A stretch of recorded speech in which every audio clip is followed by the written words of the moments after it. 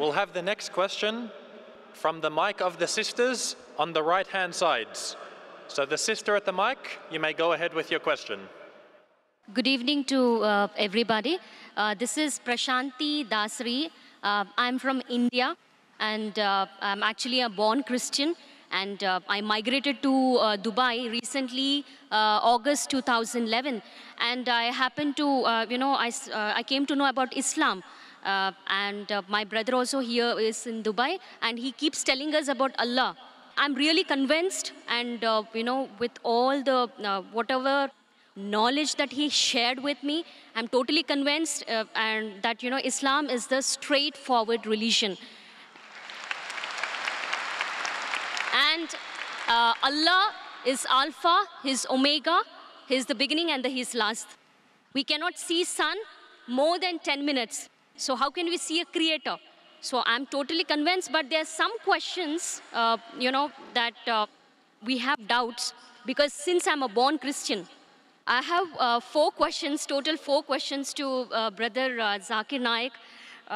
The first question is, brother, I've been listening to your videos, in YouTube, that you were talking about the Holy Spirit, and you specifically mentioned that Holy Spirit exists. So I just wanted to know, is Holy Spirit there in Islam according to Quran? And also there is a verse in Old Testament Bible that the Spirit of God is hovering over the waters. Spirit of God. So is Holy Spirit a separate from Allah? This is my question. Sisters asked 2 questions. Question number 1 is that there is Holy Spirit. What is the meaning and who is this Holy Spirit as per the Quran, as per Islam, as compared to Christianity? And the Bible does say that the Spirit of God hovers above the water. What does it mean? Is the Holy Spirit separate than God? Sister, you've asked 2 questions. If I answer these 2 questions, will you accept Islam? I have totally 4 questions. So, okay, so you want me to answer the first 2 and then you'll ask the next 2 questions? No, yeah, absolutely. I'm 70%, I'm convinced, whatever knowledge that my brother shared with me, and I've been watching your videos, I'm 70% convinced. I'm being very honest and very transparent. So inshallah, if the 4 questions are answered, yes. If you're convinced, 100% will accept Islam. Inshallah, I will accept Islam.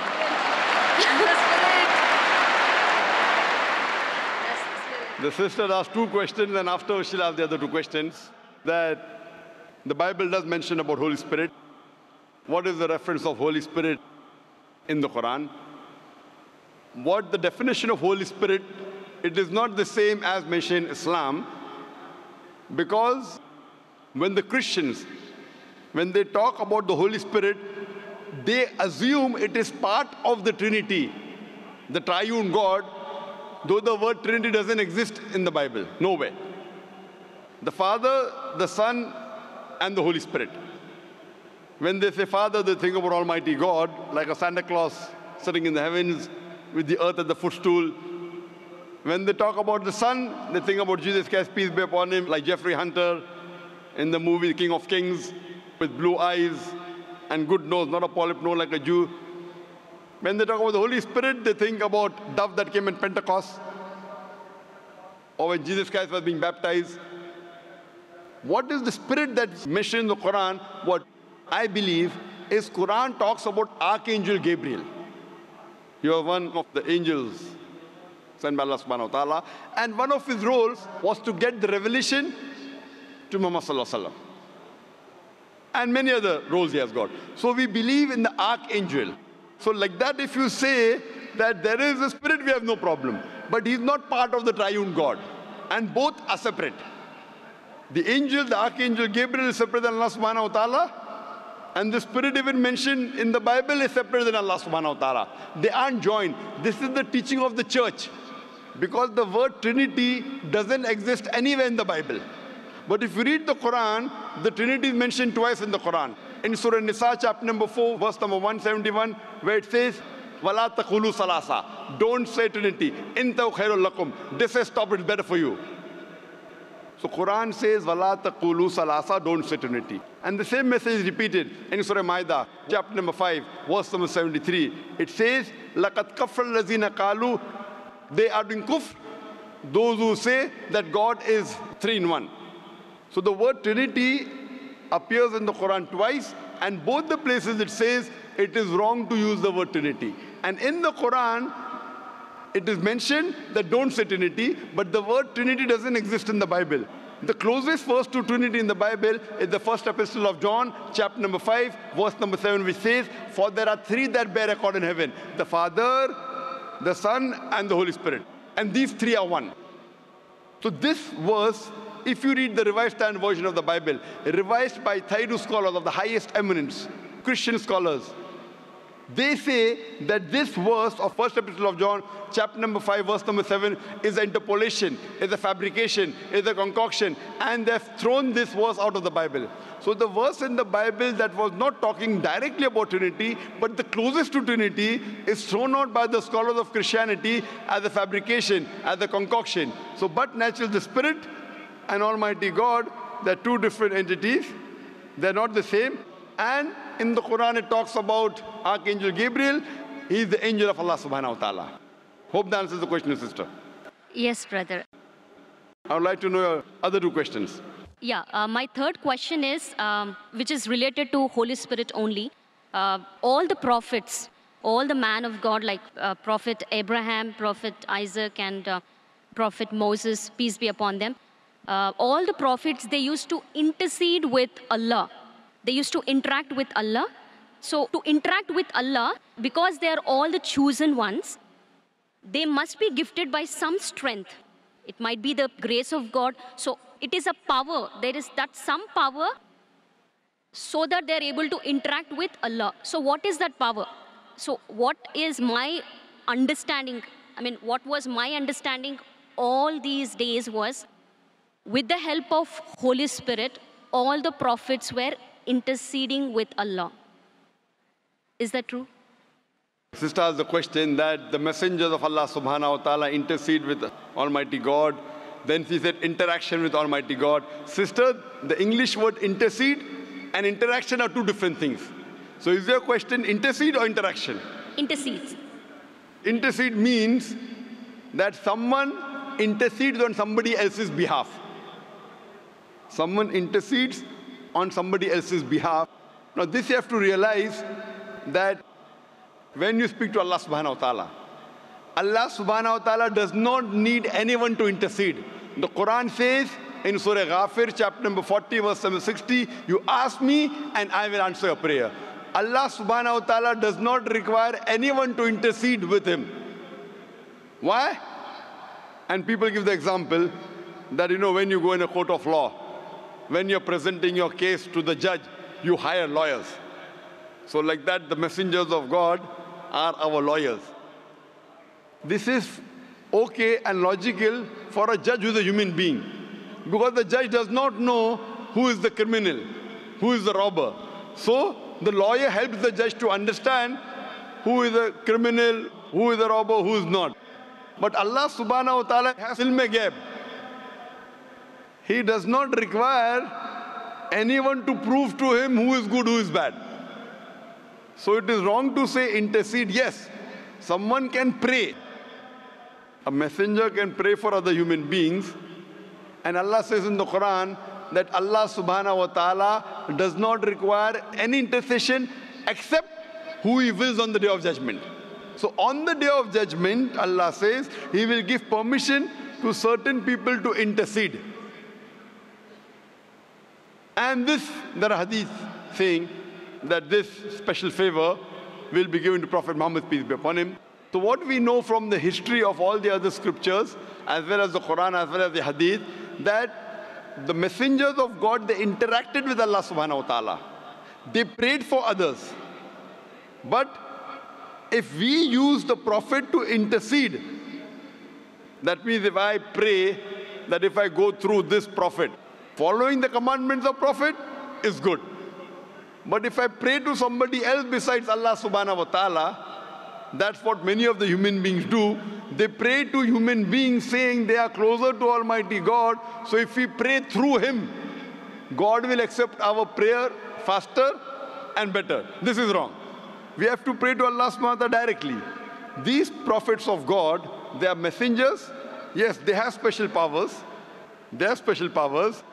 They can speak to Allah subhanahu wa ta'ala. And Allah subhanahu wa ta'ala chooses certain men amongst men, chooses certain men to communicate His message to the other human beings.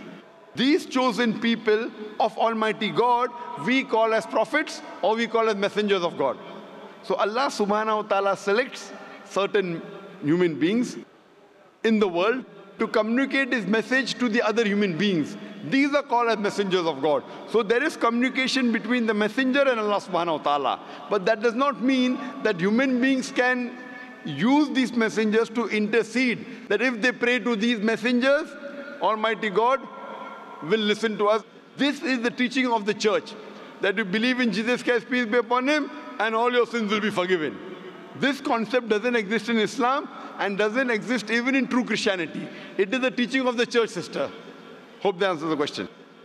Yeah, my final question is, in New Testament, in one book of Acts, Paul mentioned about tongues. What do you say about tongues in New Testament? According to Islam, is that it's totally eliminated, it's not there, or the gift of tongues existed at that time? Sister asked the question that Paul said about tongues. If you give me the reference, I'll be in a better position. There are many things mentioned in the Bible about tongues.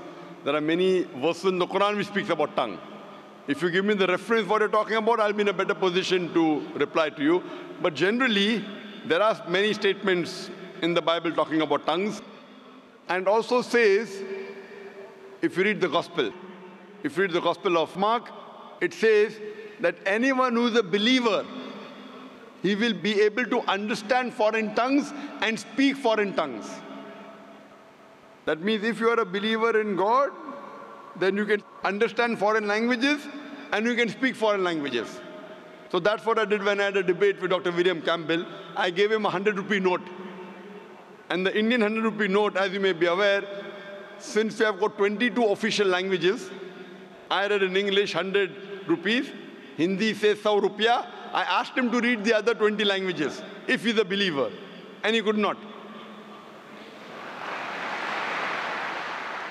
There are many references in the Quran talking about tongues. If you read the Quran says in Surah Rum, chapter number 30, verse number 22, that Allah subhanahu wa ta'ala has created the human beings in different colors and tongues so that you should recognize each other, so that the men of understanding will understand. Furthermore, the Quran says that on the day of judgment, your tongues, your organs, your hands, they will be witness for you. What you did right, what you did wrong. There are various hadith of the Prophet talking about the tongue. So there are many references in the Quran talking about the tongue. There are many references in the Bible that talk about tongue and how to test a believer. Hope that answers the question, sister. Thank you. And my final question. Okay, I have a Muslim friend and he suggested me to read Bible Old Testament. Okay, he specifically mentioned to go through the Old Testament in Bible, and then he said read Quran. But as you mentioned specifically, that Quran is the final revelation given by Allah. So as a Muslim, what do you suggest me? Because my friend, being a Muslim, he said, follow Bible, Old Testament, and then read Quran. So, sister asked the question, one of her friends told her that first read the Old Testament, then read the Quran. Sister, it's not the must. If there is something like the Old Testament and the New Testament, then there's something like the last testament in the Quran. So when the Christians say Old and New Testament, this is the last and final testament of Allah subhanahu wa ta'ala. Now, I am asking you the question. Suppose you have different versions and editions of a book. For example, you have gone to a medical college. Other than a medical college, Professor Keith Moore wrote some books. And his book had first edition, second edition, third edition. So would you read the first edition or the latest edition? Of course, I'll go for the latest. Latest, correct. Yes, if you really love the first edition, you know, I'm a fan of the first edition, then I said, no problem, read the first edition, then read the last edition. So if you're so much hooked on to the Old Testament, and you know your Old Testament is close to your heart, then the Quran says in Surah Imran chapter 3 verse 64, Ta'alaw ila kalimatin sawaim baina bainakum. Come to common terms as been assigned you. Then I would say that if you're so much hooked on to the Old Testament, no problem, read the Old Testament, then read the Quran, at least agree what is common. And when we read the Old Testament, New Testament and the Quran, we come to know that the thing that is common in these scriptures is that there's one God and he deserves to be worshipped. He has got no image, he is not begotten. It further says that Jesus Christ, peace be upon him, is not God. And both the scriptures say that the last and final messenger is Prophet Muhammad, peace be upon him. So sister, now are you prepared to accept Islam? Of course, yes.